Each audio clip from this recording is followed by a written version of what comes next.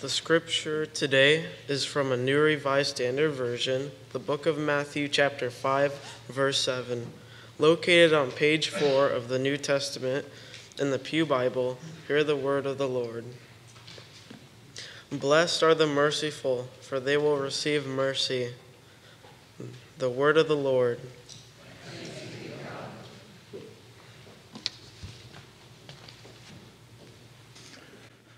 Oh, I hope that one day I might be that good.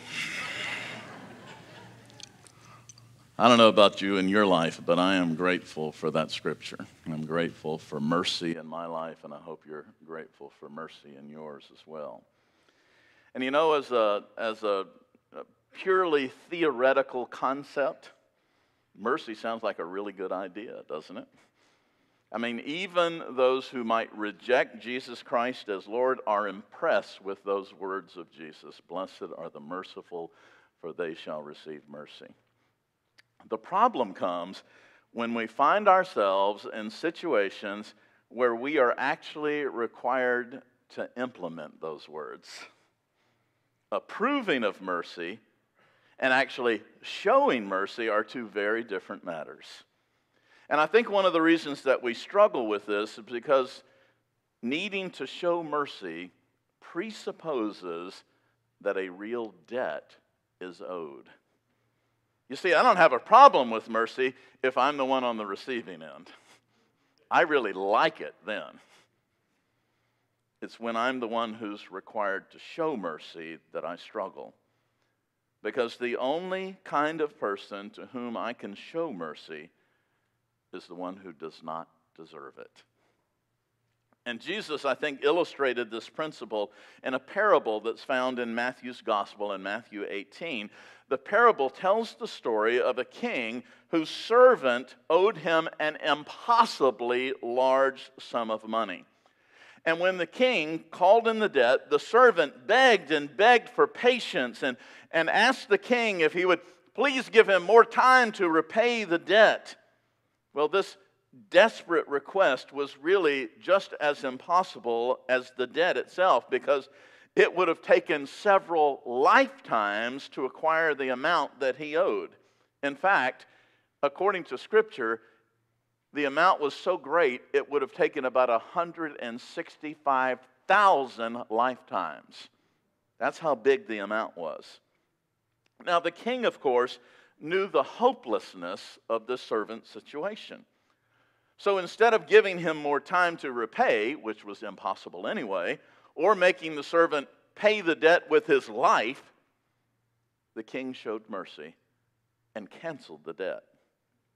Now, it would have been really nice if that was the end of the story, but it wasn't.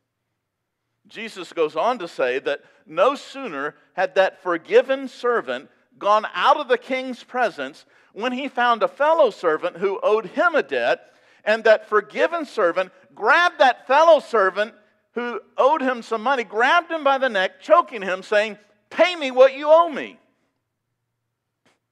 His fellow servant, of course, fell to his knees and begged him, "Please be patient with me, and I'll pay you back."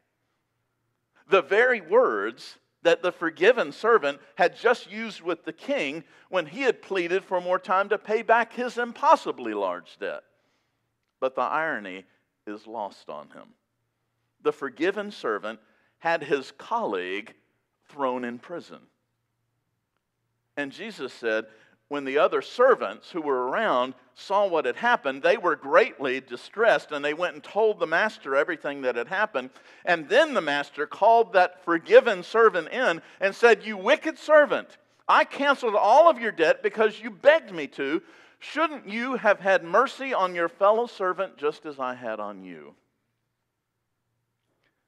Now, the obvious question that comes to mind when we hear this story is why the forgiven servant couldn't see the hypocrisy of his behavior. The answer is a simple one. I mean, he had a legitimate complaint against the other man. He wasn't trying to steal something from this servant that didn't belong to him. The other man really did owe him the money, and it wasn't an insignificant amount. It was about 100 days' worth of wages. And presumably, The debtor had agreed to pay back the money, but perhaps this guy was just a deadbeat. This is precisely the problem with mercy. You see, there's only one kind of person to whom you and I can show mercy. It's the person who does not deserve it. Period. There's a story that's told of a mother who came to Napoleon on behalf of her son who was about to be executed. And the mother asked the ruler to issue a pardon on behalf of her son, but Napoleon pointed out that it was the man's second offense, and justice demanded death. "I don't ask for justice," the woman said. "I am pleading for mercy." And the emperor objected, saying, "But your son doesn't deserve mercy." "Sir," the mother replied, "it would not be mercy if he deserved it. And mercy is all I ask." Her son was granted the pardon. Because mercy can only be granted to those who don't deserve it, it is easier to accept than it is to give. You see, when I experience mercy, I know that I've got nothing to lose and everything to gain. We accept God's grace because we all, every single one of us here, we know that we are sinners, and that's our only hope, to have been granted mercy. But what happens when someone sins against us? How do we respond when someone says something behind our back or when someone takes advantage of us? How do we feel when we do something for someone, for instance, and they never thank us? And what about the person who treats us cruelly? And now suppose that person is a fellow member of the church and claims to be a follower of Jesus Christ. Well, I want to ask for your mercy right now. Because undoubtedly, there will be times, if not already have happened, that I may have hurt you.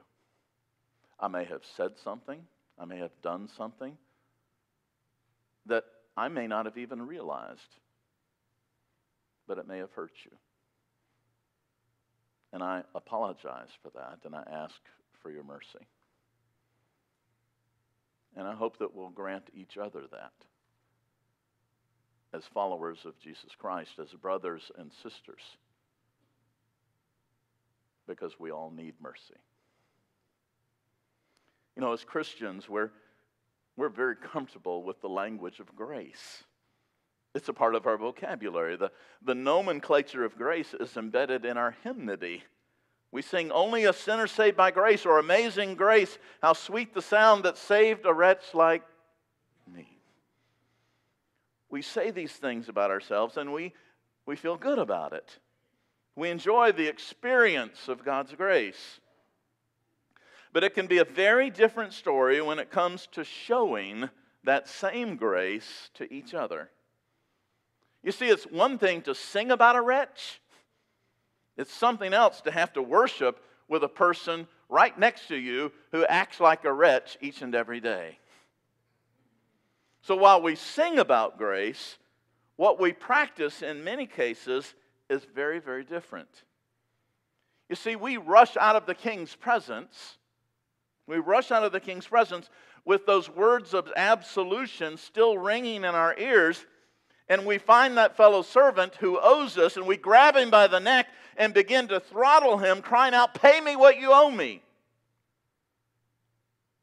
Maybe there is a person who feels slighted by the chairman of the committee and resigns, saying that she's too busy to continue to serve. There's the person who slips out the side door week after the service rather than have to go greet the person who offended him a month ago. There are 1,000 whispers, 1,000 slights, each one prompted by a genuine offense received at the hands of a fellow brother or sister in Christ. You see, it's not that we despise the notion of mercy. I mean, how could we? But we also realize that mercy is not something that comes naturally to us, because real debt is extremely hard to forgive. Now, mercy also assumes that the debt that is owed has been canceled. And the clue to seeing this is found in the very nature of the blessing that Jesus pronounces in the Beatitude. Blessed are the merciful, Jesus says, for they will be shown mercy.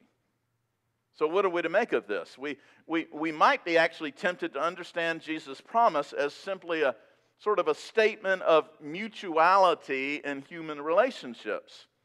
I mean, what if Jesus is just sort of laying down a basic principle of politeness? Perhaps all he means by this is, if you show others mercy, they'll show mercy to you.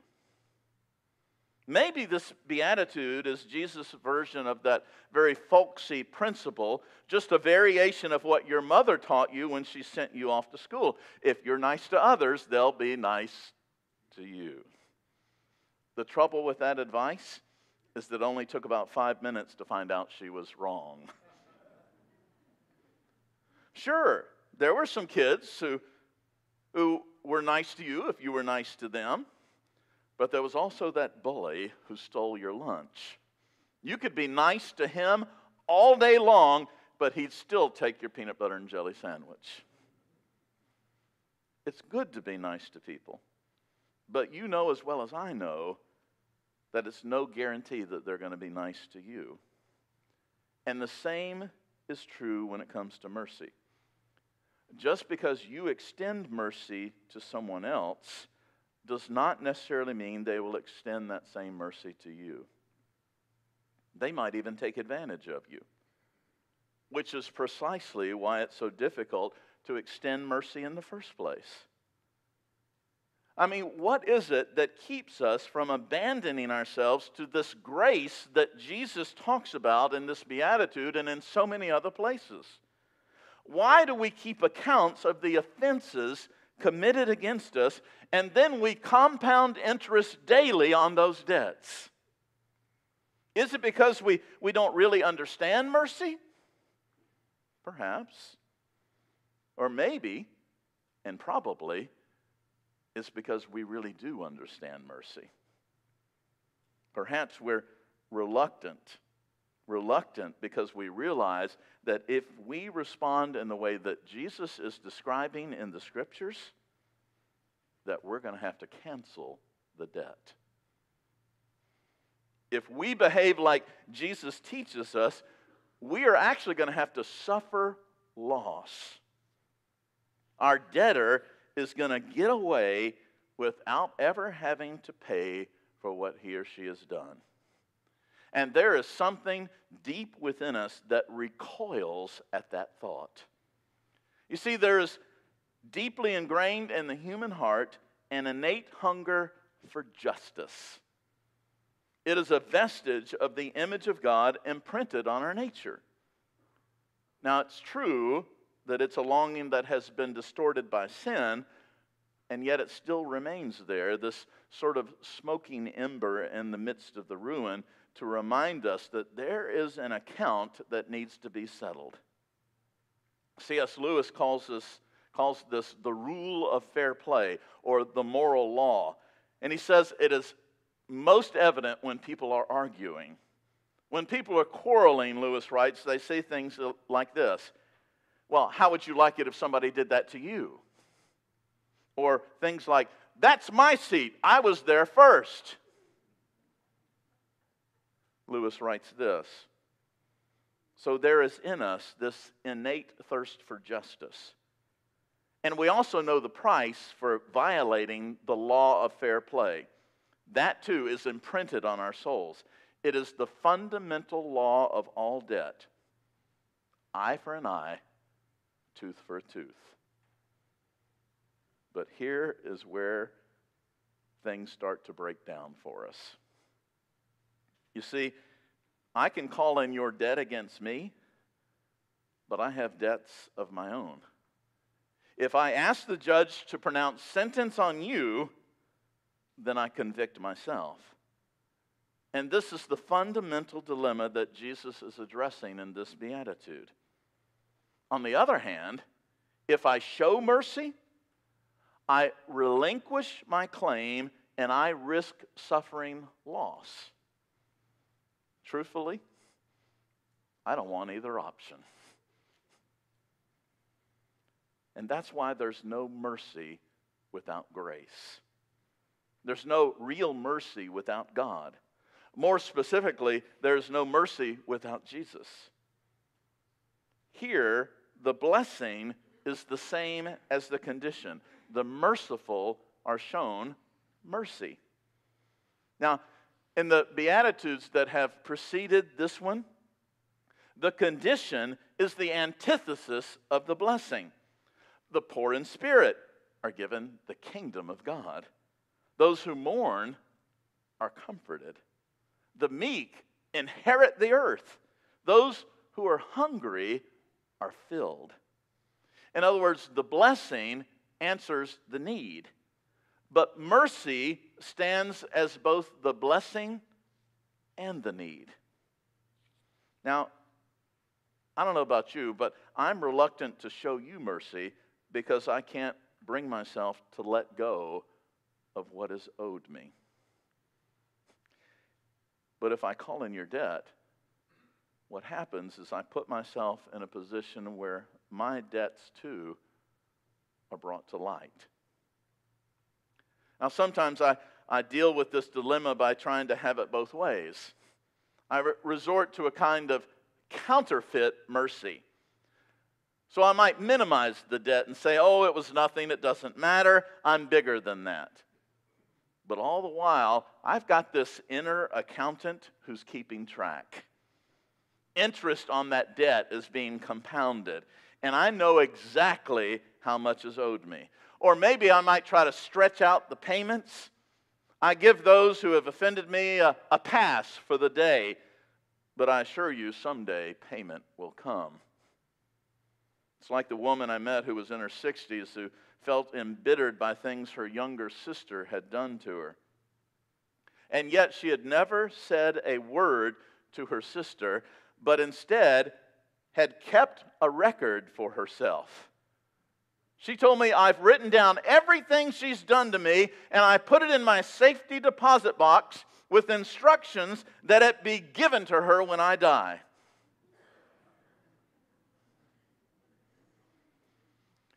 We might be willing to negotiate the terms of what is owed us, but cancel that debt altogether? Wipe it clean? I don't think so. The debt incurred by that person who has offended me is very real, and deep, deep within my soul, there is a voice crying out, somebody's got to pay for this. You see, ever since the fall of Adam and Eve in the Garden of Eden, we have been hardwired to blame. To blame. Blame comes much more naturally than does apology. The truth is, we know the language of blame all too well, and friends, we need an antidote. We need a force that is powerful enough to break this cycle of resentment. Jesus gives to us that antidote in this beatitude.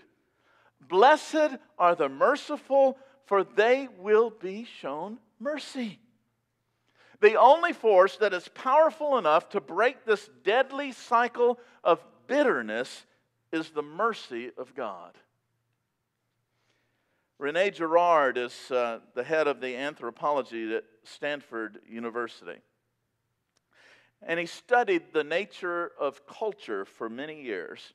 In the course of his research, Girard made a discovery that astonished him. He learned that the very things that destroy a culture are ingrained in human nature. Things that we know about as followers of Jesus Christ. Things like selfishness, violence, greed. Things that we Christians would call sin. But more amazingly, Girard found that the thing that actually holds a culture together is something called a scapegoat. Can you believe it? Everybody, every culture, he discovered, needs somebody to blame. And Girard found this principle deeply embedded in every culture he examined. And of course, when he came to the culture of the Old Testament, he found the principle of the scapegoat acted out in Leviticus 16, where the priest confesses Israel's sins over a literal scapegoat and drives that goat into the desert. As Gerard read on into the New Testament, he discovered something even more incredible. In the New Testament, the scapegoat actually has a name. What was symbolized in the law of Moses is personified in the death of Jesus Christ. Jesus is the ultimate scapegoat. He is God's Son, who in Hebrews 9 says, was offered once to bear the sins of many. You see, in Jesus Christ, the debts that we owe and the debts that others owe us, they're all reconciled. Jesus is actually God's way of saying to you and to me, it's your fault, but blame me. And it is our fault. But God takes that for us on our behalf and forgives it all. Because of this great mercy of God and Jesus, that is what allows us to be merciful in our life. Because of what Jesus did for you and for me, we can now show mercy. Blessed are the merciful, for they shall receive mercy. I mentioned that I spent most of this week in Orlando, and I can't help but wonder how different this week would have been if that Orlando shooter had been taught mercy and love rather than vengeance, hate, and intolerance. If only he had known the Jesus who said these words about mercy. If only one follower of Jesus Christ, one church of Jesus, had been that example of mercy and love for him, it may have been a very, very different week. Blessed are the merciful, for they shall receive mercy. Amen.